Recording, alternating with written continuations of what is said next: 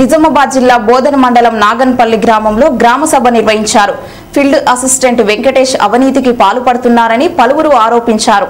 నిజామాబాద్ జిల్లా బోధన మండలం నాగన్పల్లి గ్రామంలో జరిగిన ఉపాధి హామీ పనుల ఎంక్వైరీలో గ్రామ సభలో ఫీల్డ్ అసిస్టెంట్ వెంకటేష్ అవినీతికి పాల్పడడం జరిగిందన్నారు. పని చేయని వారికి ఇంట్లో ఉన్న వారికి డబ్బులు ఇస్తున్నారని అన్నారు. నర్సరీ పనుల విషయంలో భారీగా అవినీతికి పాల్పడుతున్నట్లు పలువురు తెలిపారు. గతంలో సైతం అవినీతికి పాల్పడితే చర్యలు తీసుకోలేదని పలువురు అన్నారు. భారీగా అవినీతికి పాల్పడుతూ ప్రభుత్వ నిధులు స్వాహా చేస్తున్నారని గ్రామస్తులు మండిపడ్డారు. అలాంటి వారిపై వెంటనే చర్యలు తీసుకోవాలని పలువురు కోరారు. ఉపాధి హామీ గ్రామ సభలో అధికారులు ఎస్ఆర్పి సాయిలు, ఈజీఎస్ అల్తాఫ్ హైమద్, డిఆర్పి అర్చన, టెక్నికల్ అసిస్టెంట్ జ్యోతి పాల్గొన్నారు.